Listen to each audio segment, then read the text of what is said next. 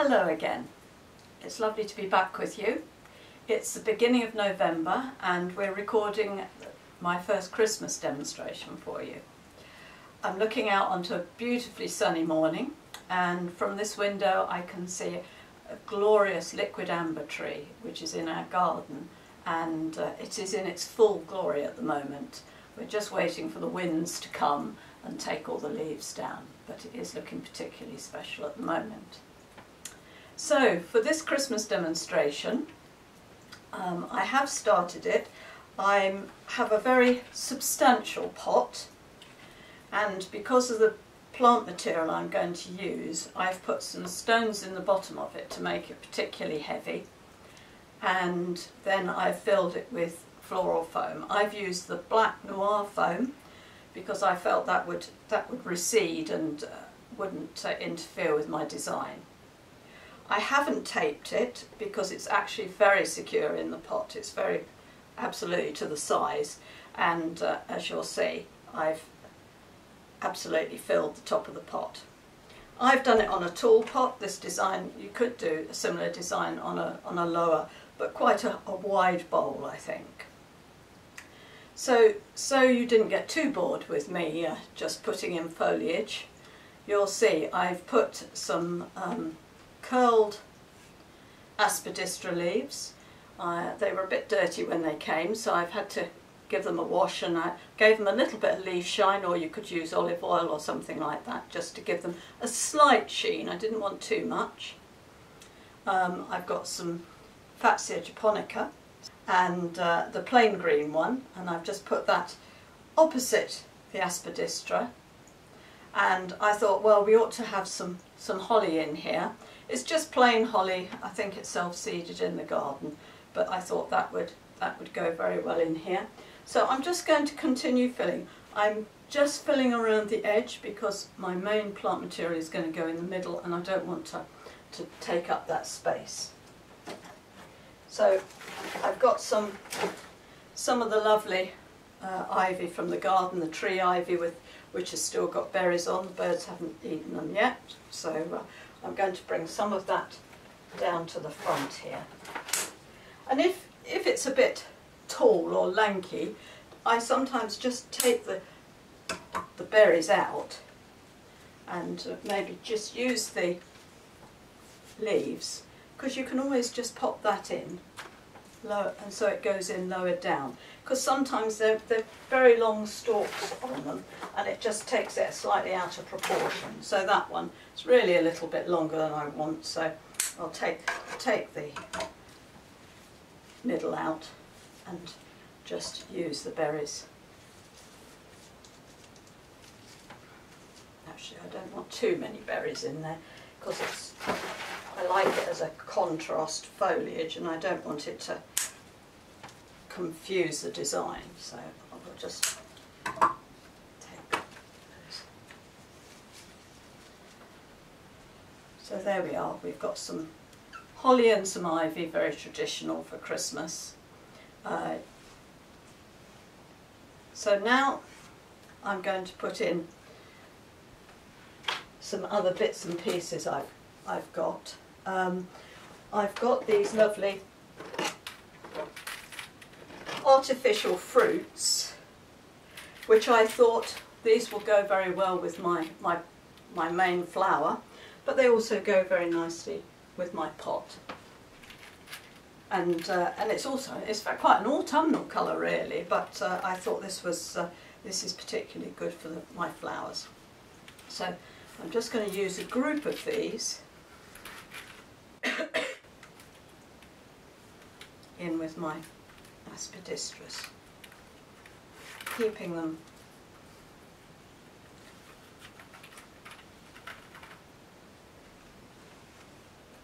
together, keeping them in a small group.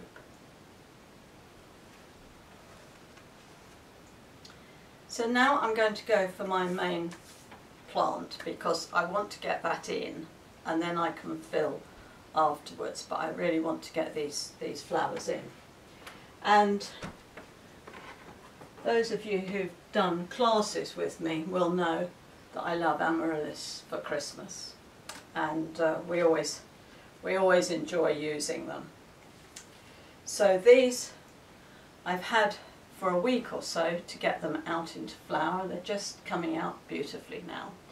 I chose the terracotta colour primarily because I knew I'd got this pot that it worked with, but I also think it's a nice colour to work. We're going to work it with red, and that will be a nice Christmas colour, so maybe a slightly alternative Christmas. So I'm going to cut the stem. I've decided how tall I want it, about like that, and I'm going to cut this stem, and I do it with a knife and I do a straight cut.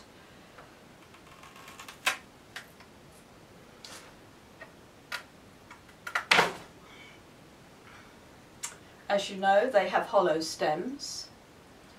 Now sometimes people fill them with water and stuff them with cotton wool at the end to keep them moist.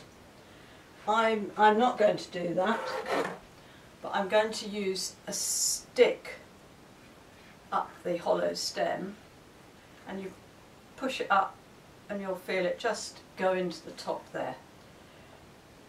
And then I'm going to take off some of the stick, but I want some of this stick to go into the, oops, we'll find that bit later. We want it to go into the foam. So I'm placing it sort of towards the back, and I'm just going to push the end of the stem in slightly. It's firm. I wouldn't take it in a car because it will rock around. If you're going to transport it, take them out and put them in a box to transport them. So there's my first placement.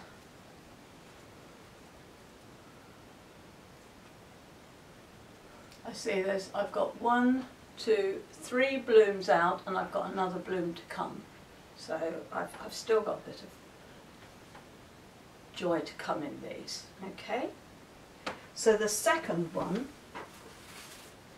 this one's slightly more out than the first one. All 4 flowers are out. And that is going to come down even shorter and to the side. So I'm going to cut that one down too.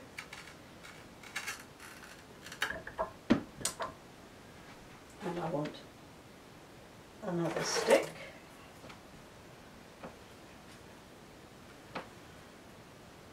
Cut that one off.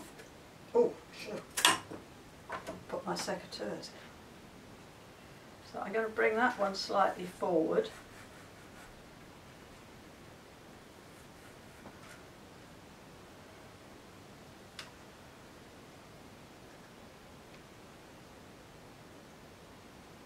Aren't they beautiful?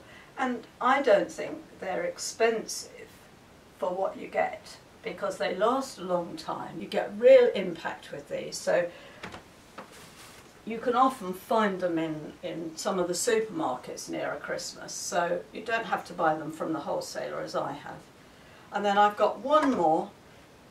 This one's quite a full one, and I'm going to have him quite low down. I've cut it even shorter than I planned to. You need a really sharp knife because you don't want to squash the stem. So make sure you've got something quite sharp. And then I'm going to put that one. Actually, the bit that I cut off might just work. Yeah, perfect. So I'm going to have that one coming quite low down front. Yeah, that's looking good. Pleased with that. So 3 stems. And that's what you quite often see in bunches in some of the supermarkets at Christmas. So I'm not going to move it because it doesn't like being moved. Okay, so that's those bits in. I've got some other colour that I want to put in. And I told you about my liquid amber when I was just down the drive picking some of this foliage, and these were on the ground. And so I picked them and I've wired them together. I just thought the colours were so stunning, and I thought we might put those in towards the back. I've left a long wire on them, so I'll cut that off. And we'll pop it in going down the back here. Might even cut it shorter.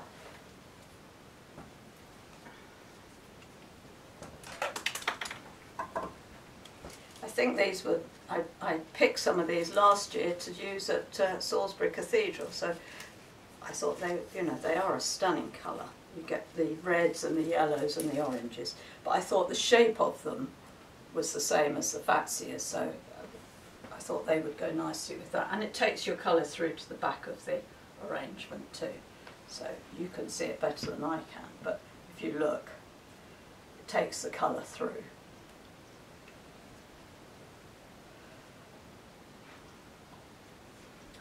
Okay, I'm just going to put a little bit more foliage in the back here. I've got another Fatsia leaf that I'll pop in round here.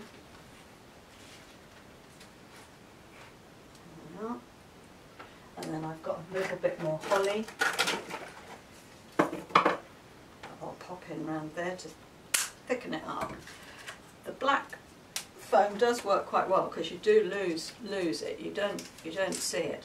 I wonder if they'll, or they may already do a black tape, because I would have considered using a black tape across it. I think either the clear or the green would have really showed up too much. So there's a bit of fill in the back there.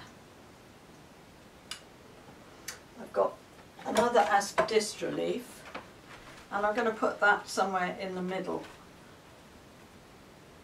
there of that side. So I'm going to cut that down.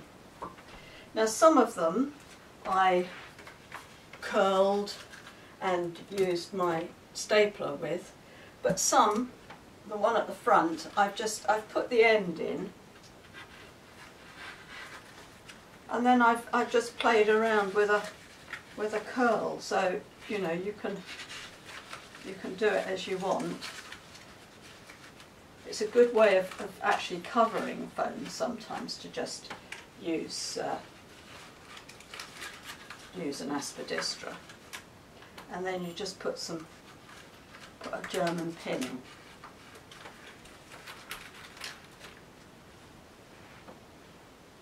Yeah, it just covers a bit of foam on the side there.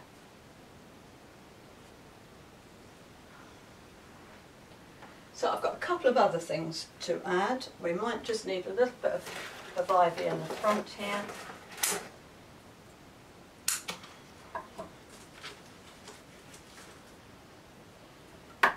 Just so you can't see too much foam. There's a bad leaf on it. So the other thing I've got is to reuse, or to upcycle, or whatever you like to call it, the stems that you cut off of the amaryllis. And I think this is the one, yeah. I'm going to put one in here, just beside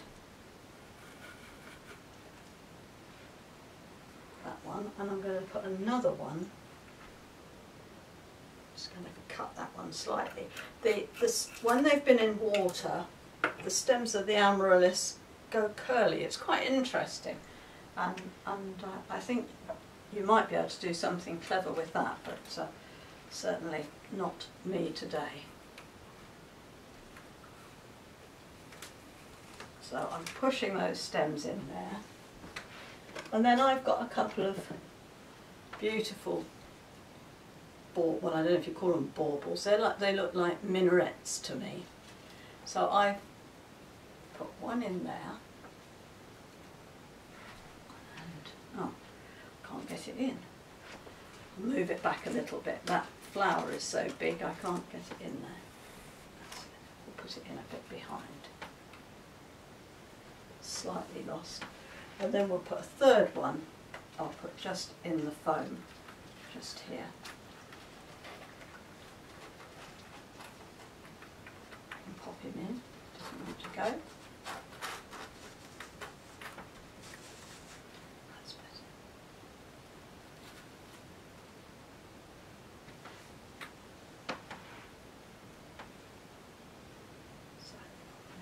move this one slightly further over.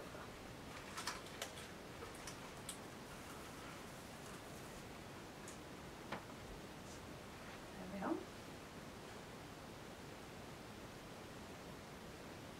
So we have the minarets. Reminds me of the Three Kings or something like that. Now, I've also got this flat Midolino cane, which you can put some, if you want to add a little extra, just curl it round.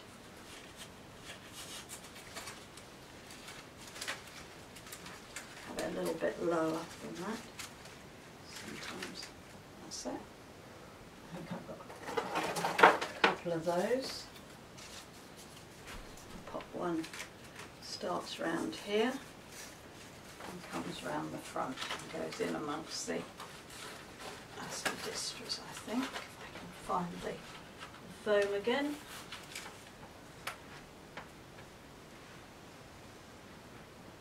They give you some enclosed space. I think they balance the space here and the heaviness of those. I'm just going to move that one slightly. I want him to come slightly more around the back, I think. Slightly more there, maybe. Trying to get it to sit where you exactly want it is slightly difficult. Yeah, maybe that's better. It may be slightly too long. Whoops.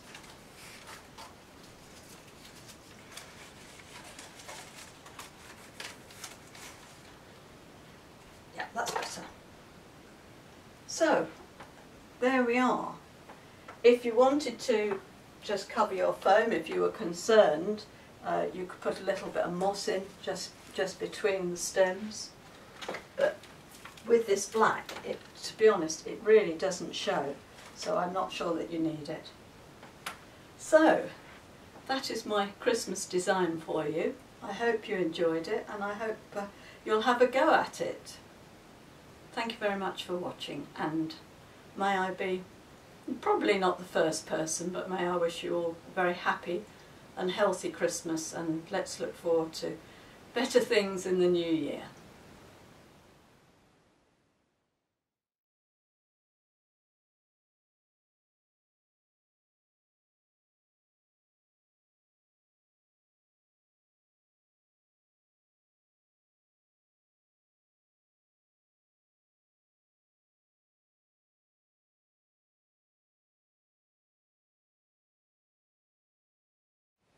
Hello again. I hope you enjoyed my first design. When I was putting my bits and pieces away in my flower shed, I found something, and it reminded me of a design that I did with my flower club for Hardy's Cottage last year. Actually, it was for the visitor centre at Hardy's Cottage, and the rangers wanted something that was fairly natural to go in with the area because it's on the edge of the woods. So what I found was these beautiful agapanthus seed heads, which I'd been given by a gardener. He'd cut them off, my mum and dad's gardener actually. He thought they might be useful. So I sprayed them gold, and I'll show you what I did with them. For this one, I've got this nice wooden box, which I've not used, so I'm glad to be using it. I filled it with floral foam, but I covered the floral foam with this gold fabric. It was a roll that I bought at the wholesalers. I think it's an Oasis product, but I've used it a number of times for this type of design. So when we did it at Hardy's, I actually covered it with moss because it was in the woods and I wanted it to be very natural, but I thought we'd have a slightly more sophisticated version this time. So it is very simple. So what I'm going to do is to start off, to get through the fabric, I'm just going to put my knife in to just help me. I've actually used dry floral foam in the bottom, so you'll hear it crunch. But if you've got wet foam that has dried out, I think that would be equally okay. my box has got some weight in it. I mean, these are very light, but it has got some weight in it. So just think about that, because you don't want it falling over. So I've cut my agapanthus to a variety of lengths.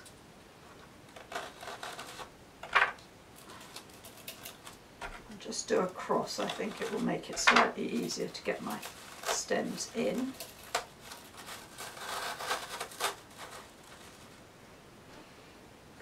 As I say, there's some very tall ones and there's some shorter ones. I'm going to put a shorter one in the back there. So varying the heights and trying not to put them too much in a row, although they are a bit in a row. It's not a very deep container.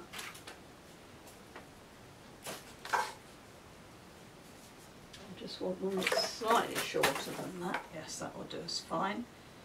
So pop that one in here. There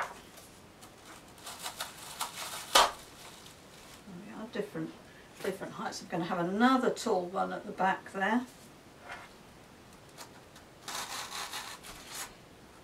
It's lovely when you're given these things by people, and I had them sitting around for a while, not really working out what I was going to do with it, but this worked really well and was very much appreciated at the visitor centre.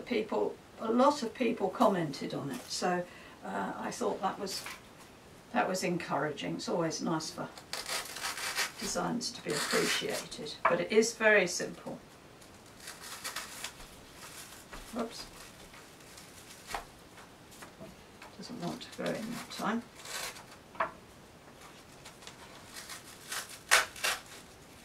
There we are. So I've varied the heights on them.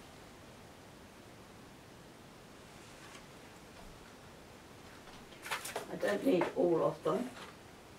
I've got some of these lovely tall cones as well, and I thought they kept the linear design. So I'm going to add some of those in amongst the agapanthus stems. So it just gives us a different form in amongst them. So we'll put one. I also used this design in church last year. And again, it was in an arched area and needed just something very, very long, and I had them all along there on quite high up so that you could see them, and again that worked very well. And you know, it's cheap, it's not costing you anything. So I've got some more of these cones that I've wired, and I'm going to tuck some of those in as well. Just keeping them upright. Another one down here. And we need another one in the back, I think. So it's beginning to look a bit like a forest. That one just needs to be slightly shorter. So they're all wired in the traditional cone method, which I'm sure you're all familiar with.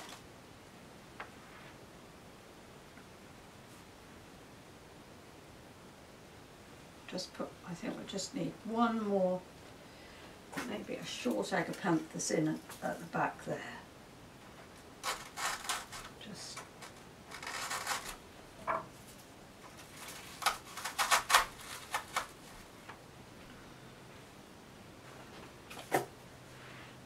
we might have another one low down here.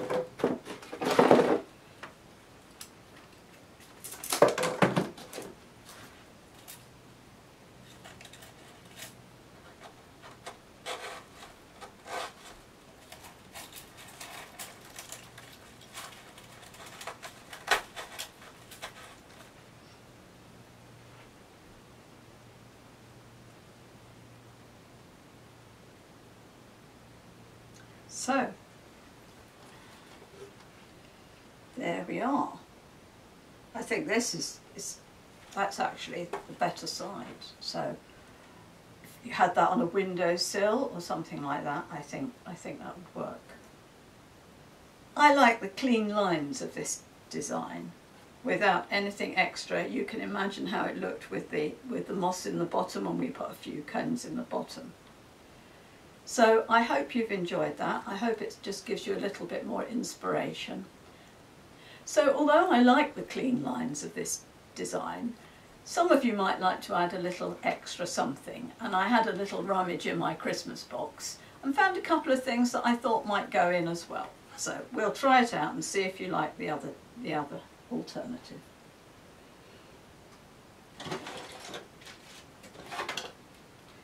I've had these lovely gold glittered leaves for a while, and I thought perhaps we could use those. So I thought perhaps just a couple.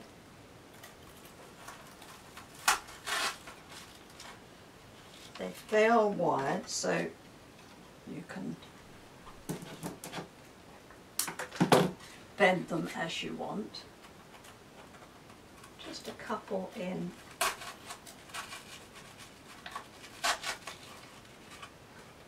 there. Maybe a couple more in this side.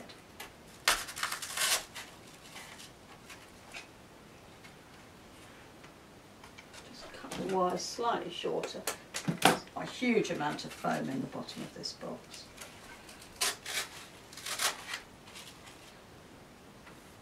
And then I thought, well, it would be up to you. Maybe you've got some gold baubles or berry-like artificial material. I've got some red ones here, and I thought, well, perhaps I could add those in just to give it a little bit of colour rather than keeping it totally to the gold theme. I have got some gold ones that would work quite nicely, but anyhow, I'll show it to you, the red ones.